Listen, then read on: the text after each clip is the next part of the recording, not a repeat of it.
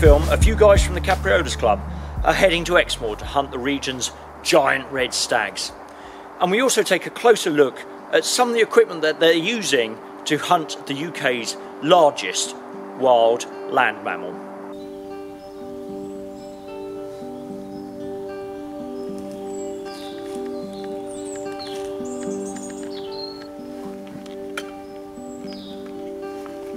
Good to see you again, mate. Oh yeah, you alright? Yeah, all good. So, a little bit different from the Lee Enfield in Roebuck, isn't it, today? Yeah, we're pretty hardcore today. We're going for rutting red stags. And we're down on your ground. Yeah. Giants of Exmoor, I think they call them, They come down off the moor, up and down the Ex Valley. You know, I've shot from this car park 4 times. That's right how close and thick we are of them. So hopefully the boys will come up trumps. Good. See how we get on. Lovely. When you got a minute, Michael, I don't want to distract you, but what are you using today? Well, I know what you're using. Shooting the 300 Win Mag and the Blaser R8. It's a cannon. Slick bit of kit, isn't it? And the Swaro DS scope as well. Nice piece of kit. Yeah. For some very big animals. I expect we're going to see some very large stags today. Great caliber for big lowland reds, isn't it? Exactly. Fingers crossed we'll have some luck. A little punchy, gets the job done.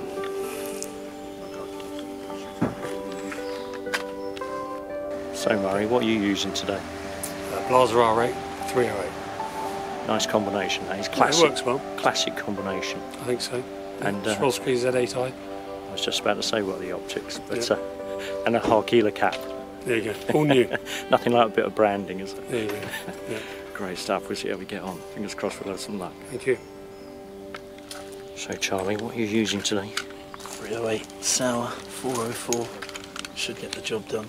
The German engineering. This is the same rifle we had in the Highlands last year, wasn't it? Hit a few more animals since then with it. So. Reds again, Charlie, but this time slightly bigger reds than in Scotland, I think. Fingers crossed, at least, Peter. No switchy bastards around here. And I'm using Swarovski's new TM35 thermal. With Paul having caught some footage of these rutting beasts on his trail cam, we're hopeful of some luck as we venture into the woods.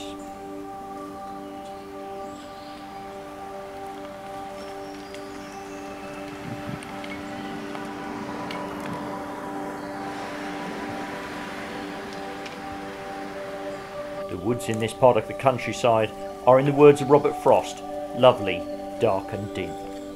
And after a trek through the forestry, Mike and I arrive at a felled area. It's a beautiful forest.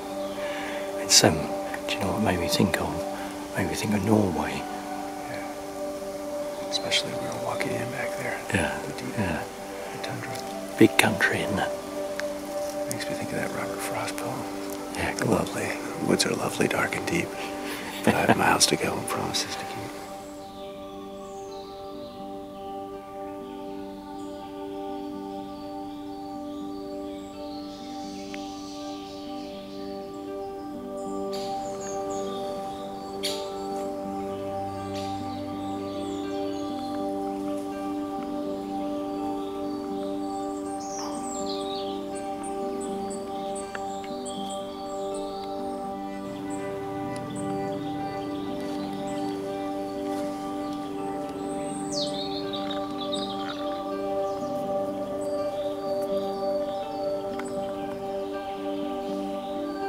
Regrettably, however, as evening turns to night, nothing breaks cover.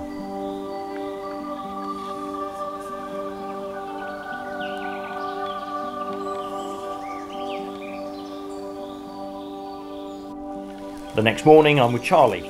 It's a balmy 16 degrees at just 6 AM, and this seems to be suppressing activity. But nonetheless, we settle in anticipation.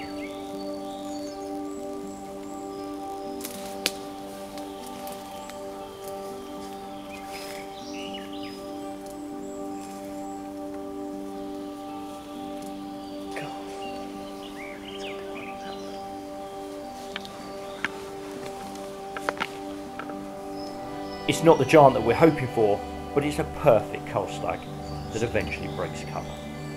Spiker. Yeah.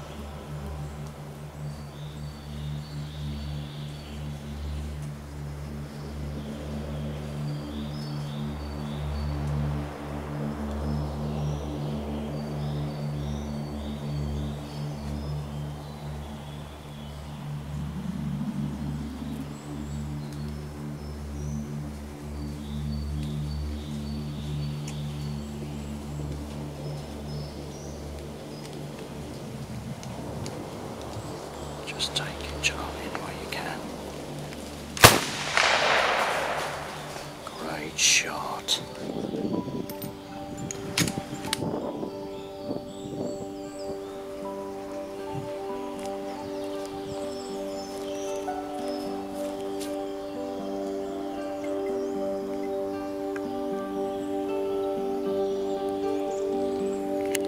Big beasts, these reds, Charlie, aren't they? It is. I'll leave you to drag it back, Peter, and I'll see you at the hotel, shall I?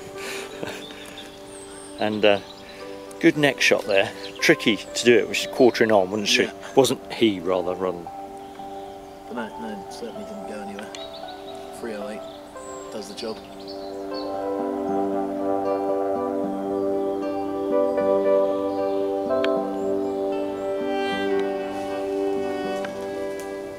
Charlie, great shot. Nice little spiker there. Well done.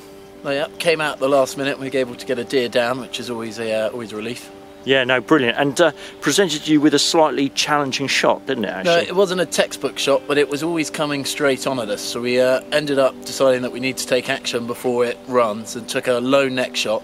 And I'm hoping when we get up to it, we're going to find out it's come out just behind the offside shoulder. I think you're Fingers right, crossed. actually. No, I think you're right. I think you've done very well there, actually, because the shot looks to be, as you say, kind of low neck and, yeah, slightly tricky. Otherwise, that bullet's going to come straight down all that Yeah. cavity, isn't it? Well, it's dropped on the spot and it hasn't gone anywhere and it's dead as a doornail. We can tell that from here. So it's that's the main thing. It was a humane shot. Yeah, well done, Charlie, and nice to get a little bit of action just at the end there. We're Exactly. just about to give up, weren't we? Exactly. That full English breakfast was calling from the hotel.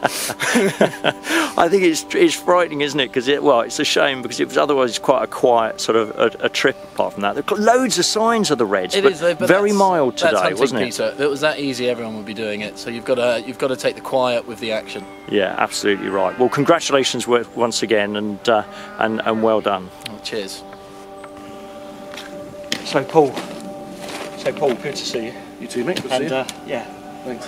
viewers will excuse us, I hope. I've got bloody hands and we all look a bit sweaty, don't we? Because we've been dragging out a red spiker down here, haven't we? So take a bit of extracting, don't they? Yeah, they're quite a heavy beast. Yeah. And especially when the ground's like that. Yeah. So, but listen, I did want to take a moment just to have a little look at the calibre of choice that Paul uses.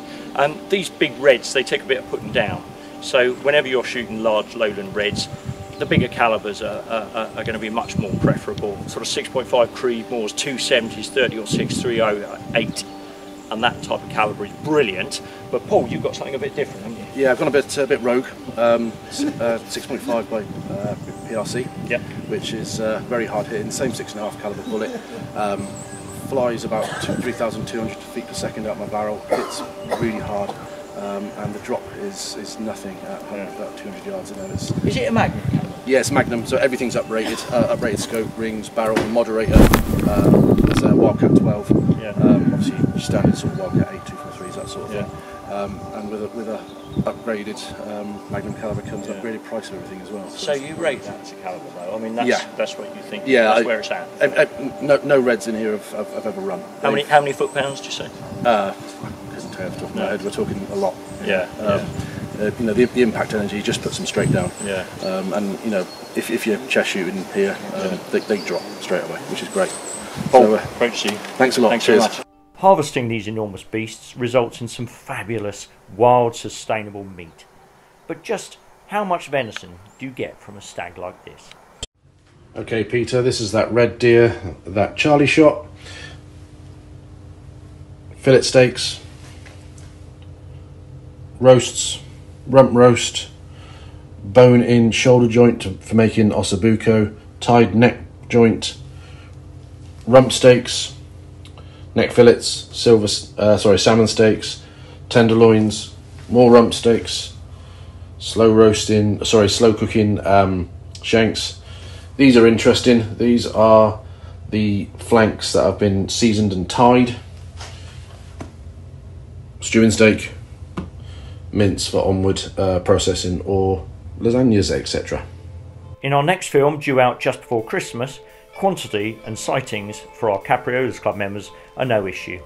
We're in Dorset, where reducing deer damage to the environment is a top priority, and 7 rifles harvest no fewer than 21 sika in just 2 short outings.